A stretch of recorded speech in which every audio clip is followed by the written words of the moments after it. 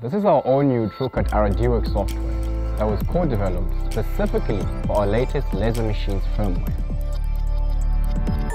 And this is the new upgraded RDWorks controller manufactured by Ruida. It comes standard on all our new TruCUT machines for laser engraving. Together, these two form the complete system of the TruCUT RDWorks system. And what are the advantages, I hope you're asking? To start with, we have a screen here that allows us to be able to see everything that we'll be doing. First of all, the job that we have will be displayed here as well. The sizes of the job, the power parameters and everything else. And we can also be able to preview the work that we're going to be doing on the bed here while it's looking at the screen. It also shows you the progress of the job that we're doing, the percentage that it's at, and how long it will take to finish it. Now, we have the reset button, which is basically you're turning on and off. It does the same thing as switching on the machine and turning it off, and the moment you press it, it's going to home the machine to the origin position. Secondly, we have the pulse button. This is the button that you use to manually fire a laser pulse.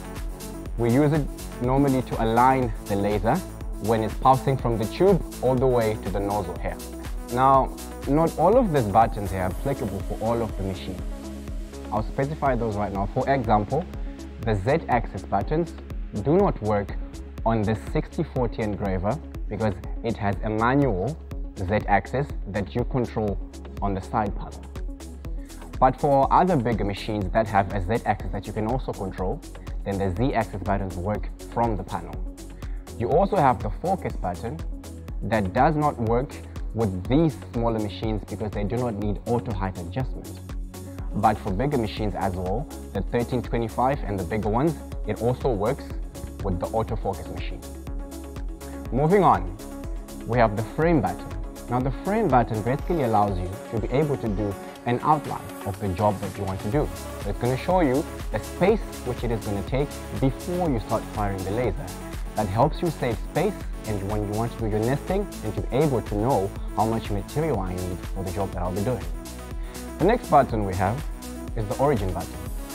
Basically, for any job you want to start, you're going to have to set an origin point so that the laser knows where it's going to start from.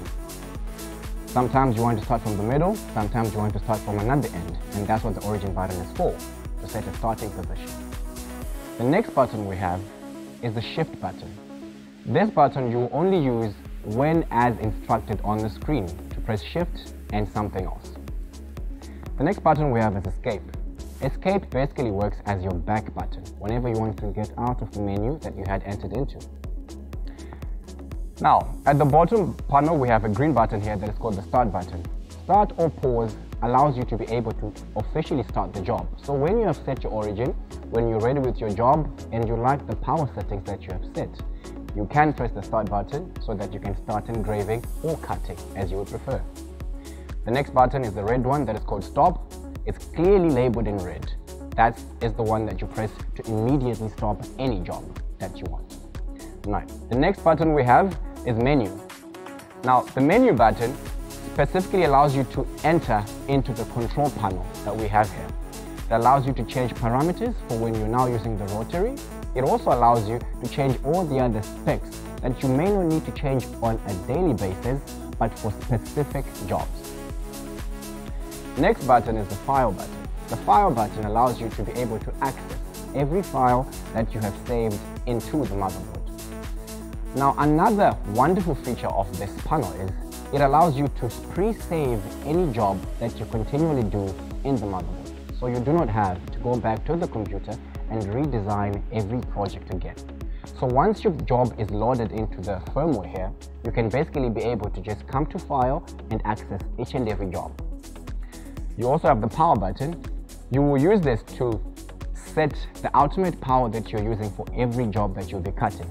This allows the tube to let out whatever percentage of power you put. For example, you have a 100-watt tube or you have an 80-watt tube. If you were to set 50% power on a 100-watt tube, you would be getting 50 watts from the tube. That goes to say that if you would also set 100%, you would equally get the full capacity of a 100-watt tube. Now, next we have the speed button. The speed button here controls the manual speed when you are moving the machine. And lastly, we have the enter button. The enter button basically allows you to access any certain menu or any settings you want to set on the screen. We also have controls here, which are just the arrows, basic up arrow for forward movement in the y-axis and down arrow for backward movement in the y-axis. You also have the side buttons, which move in the x-axis to the extreme right or to the extreme left.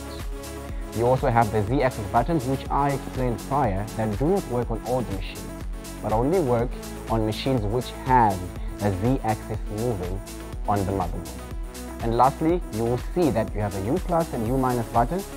Those buttons actually do not work on our machines, as we have not programmed them to work like that. They would have been for the rotary, but you do not need to use them. So there you go. We also have a wide variety of dedicated videos on software training and basic troubleshooting and operation of our machines on our dedicated video channels.